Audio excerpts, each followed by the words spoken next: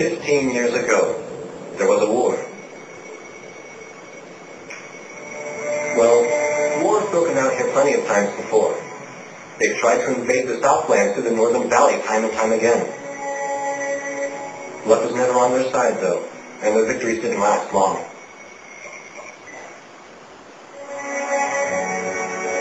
They didn't realize that times had changed. Facing one defeat after another, losing territory and watching the nation dwindle, they built up their industrial strength to unprecedented heights and used it to wage one final battle against the world.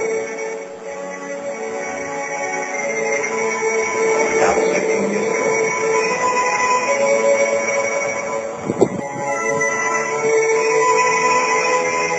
They fought ferociously, but were utterly defeated. The Belgians then committed the unthinkable. They used nuclear weapons on their own soil. Seeing this tragedy unfold before their own eyes, the victorious country vowed to throw down their weapons. The world was once again at peace. And thanks to them, it seemed it would last forever. On a distant island, far away from civilization, the protectors of the peace opened the sky.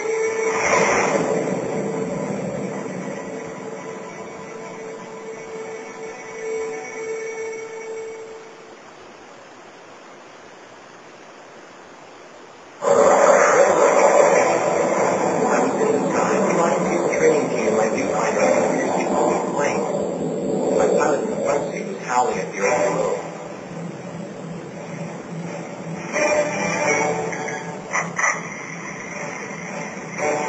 Give me a break. I'm babysitting nuggets up here. Command room to Warhawk Squadron. We have leakers, aircraft type unknown. Crossing the border, keep later. Bearing 278 to 302. Captain Bartlett, Northport is the only group close enough to make the intercept. Major, listen. Go trail and stay close.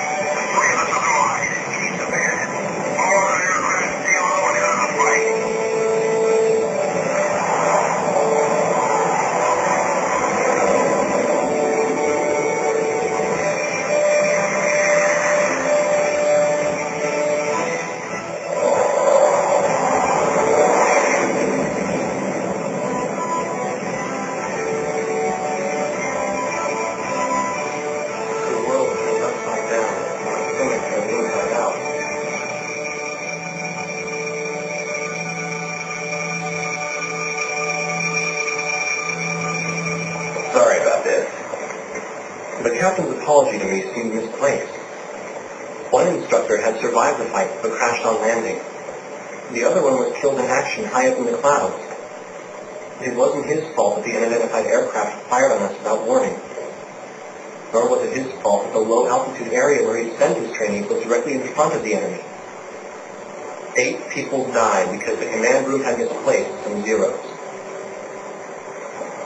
That pilot in the number 7 was amazing. Did you see her fight back? I couldn't bear to watch. Nagase, you keep flying like that and you'll die real soon. I won't die, sir. The only surviving trainee's voice was almost a whisper. Are you sure? You look like you couldn't learn to fly.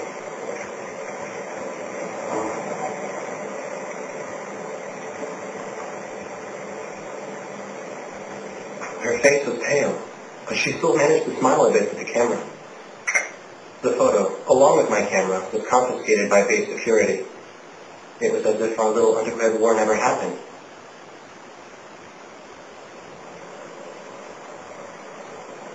I came to cover this remote island because I heard that a very unique squadron leader was stationed here. I didn't realize he was this unique, though. This bad-mouthed, good-natured old firebrand could take the greenest of rookies and forge him into a fearsome fighter pilot. Of course, that possibility vanished with the day's encounter. The only crew he had left now were Second Lieutenant Nagase and the few pilots that happened to be on the ground that day.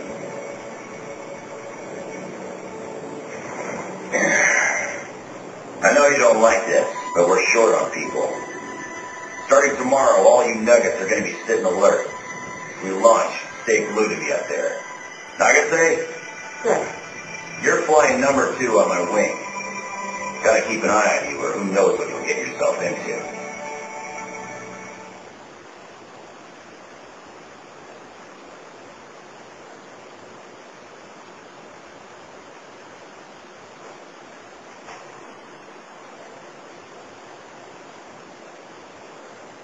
Hey, Steve-O.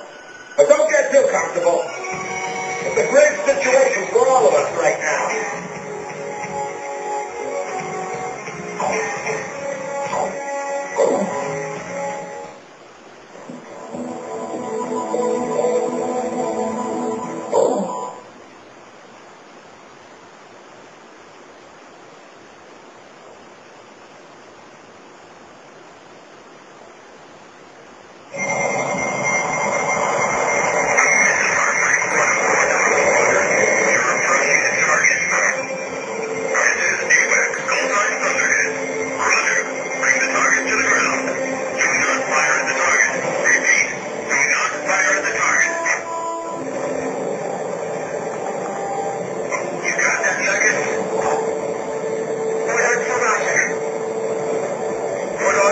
Roger.